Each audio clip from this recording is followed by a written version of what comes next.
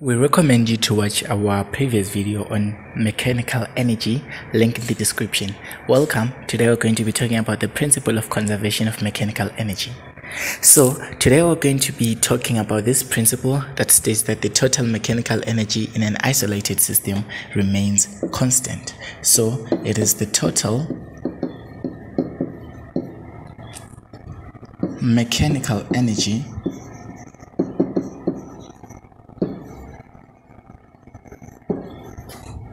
in an isolated system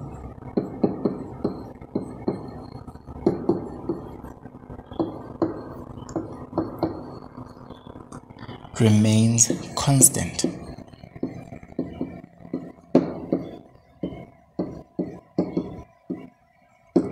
Well, each and every principle of conservation talks about the conservation of something.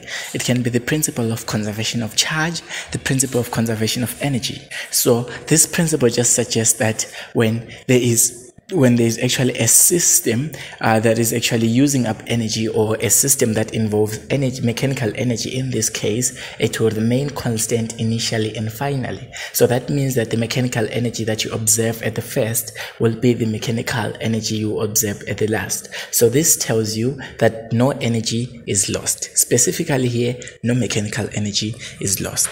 So here, the mechanical energy at A is equals to the mechanical energy at B, meaning that A represents the first the start of this whole system, and then B represents the end of the system. So you can say initial or final, it's the same thing. So here remember that mechanical energy is given by the sum of kinetic energy and potential energy. Same applies for mechanical energy at point B.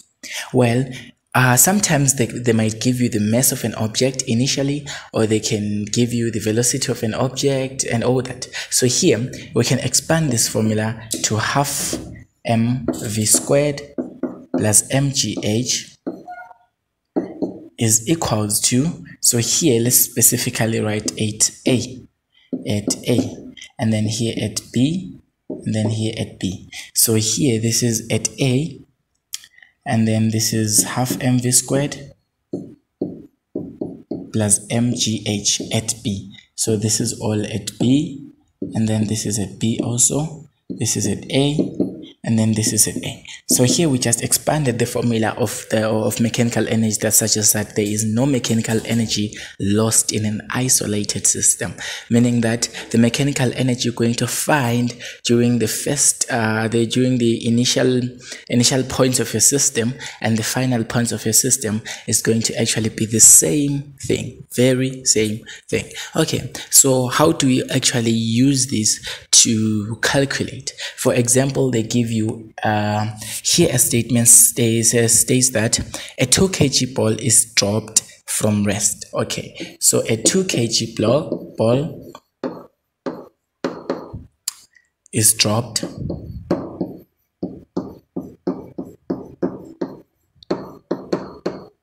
from rest at A, and then continues and says that determine the maximum velocity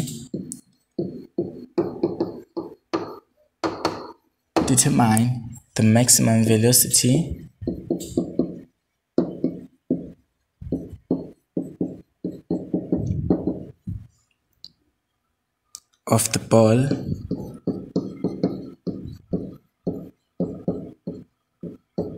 at B before impact.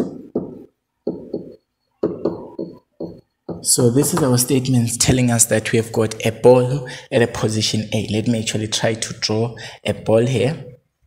This is your ball at position number A. So let's name this position A, and then it is at rest. So it tells you that in the statement a 2 kg ball is dropped from rest. So if it says from rest at A, it means that at this point, the velocity of the ball is equals to 0 meters per second. So whenever you hear the statement that states that an object is at rest, it means that the velocity of an object is 0, or the object is not in motion, or it does not move at all. So here, this ball is dropped from rest. So it means it was what? It was where? From rest. Okay, so here, let's say we are given the height from where it is dropped. So it is dropped at a height of about 4 meters. So the height is 4 meters at which this ball is dropped. So now they want you to calculate the maximum velocity. Here they did not ask us to calculate the mechanical energy, but the maximum velocity. Remember that we expanded this formula here, and then parts of our formula had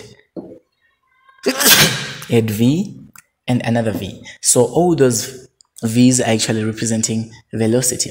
So the reason for expanding formulas is to actually find other things which are within the types of energies respectively, like kinetic energy and potential energy. So here we want to actually determine the maximum velocity of this ball. So here we're going to use the very same law of conservation of energy. So the law of conservation of energy that just states that the total energy of an isolated system remains constant. So it relates with this principle of conservation of mechanical energy that states that mechanical energy at A is equals to the mechanical energy at B. Okay, let us look at what is our A and then what is our B. Let's draw this ball here again and say this is our point B.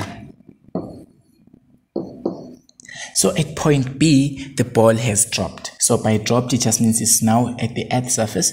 So the height from the surface is actually 0 meters over here, and then we want the actual velocity here just before it actually, the statement states that just before impact, right? So it means just before it actually landed on that surface. What was its velocity? What was its speed all the way from that point A to point B? So here, what do? We utilize this formula very carefully.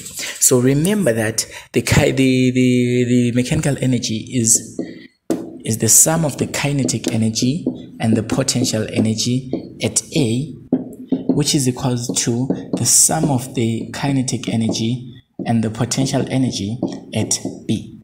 All right, so here, do we have the kinetic energy? No, we don't. Do we have the potential energy? No, we don't. Do we have the kinetic energy for B and for the potential energy for B? No, we do not. So we have to expand our formula, having half mv squared, which is representing the kinetic energy, plus mgh.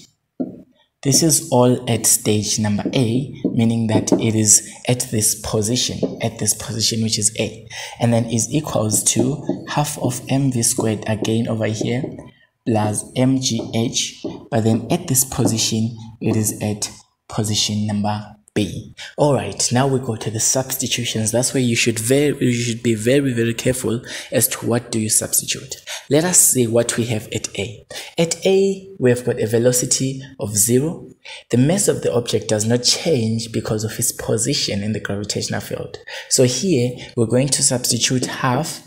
The mass of the object is 2, as we are told in the statements, is 2 kg. And then the velocity at this state, remember we said that it is at rest according to the statement. Therefore, the velocity at A is equals to 0. So it's 0 squared plus mgh. The mass is 2. The gravitational acceleration is constant here on Earth.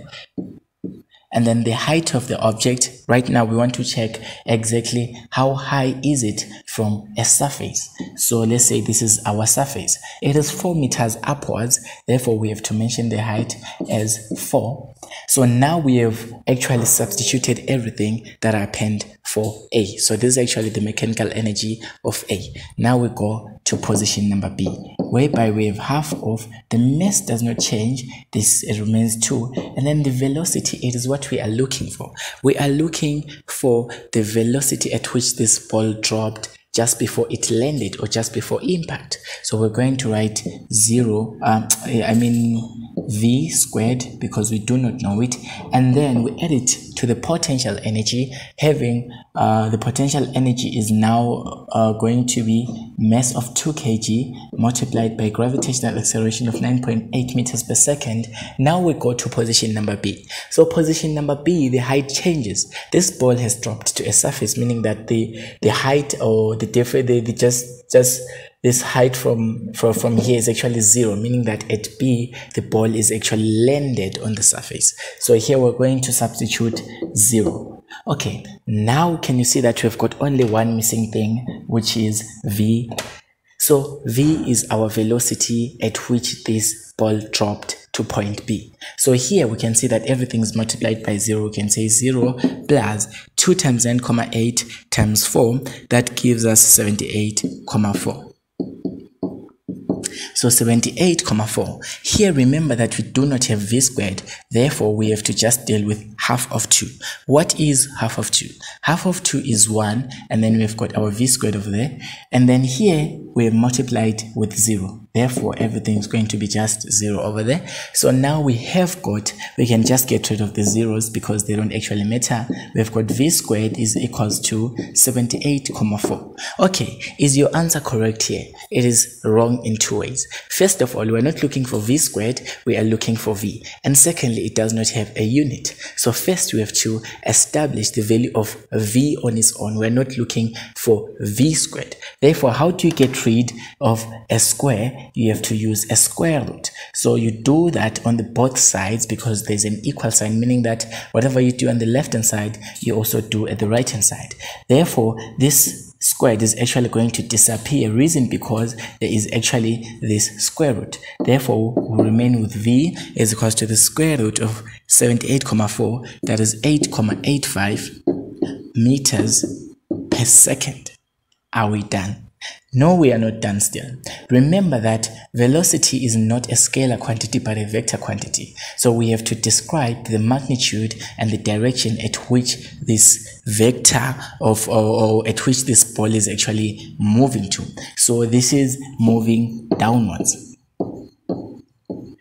What proof do we have that this thing is moving downwards? It is because this actually ended with a height of 0. It initially had 4. It means that the height reduced, therefore it moved downwards. So this is what you do when you are calculating the velocity using the law of conservation of mechanical energy to actually be determining certain parameters within these formulas. Thank you for watching.